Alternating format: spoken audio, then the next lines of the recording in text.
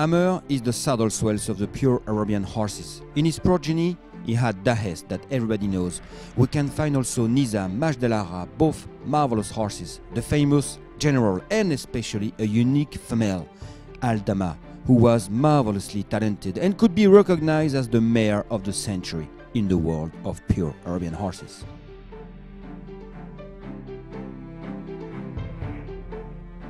A fantastic racehorse, twice winner of the Qatar Arabian World Cup in a row on the Arc Day at Longchamp, beating high-class rivals. General shows also through his pedigree that he is one of the best Arabian stallions available on the worldwide market.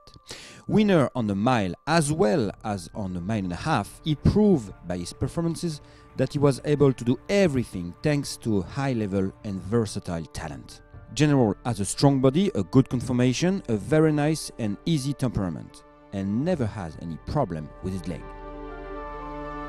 Majd al-Arab won the Amer sword in Qatar and some international races from the mile to 2,400 meters.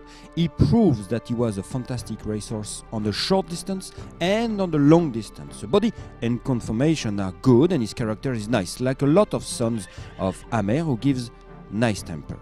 He is already the sire of Muntasar, and Qarn is confident to have some other top-class sons or filly of this stallion. Nizam is a particular story.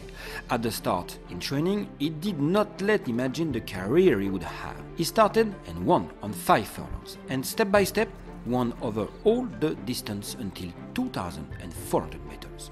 He won the Amer Sword in Qatar, also international races, including one in UK. Nizam had a fantastic turn of foot and was one of the best horses trained by Umm Qarn.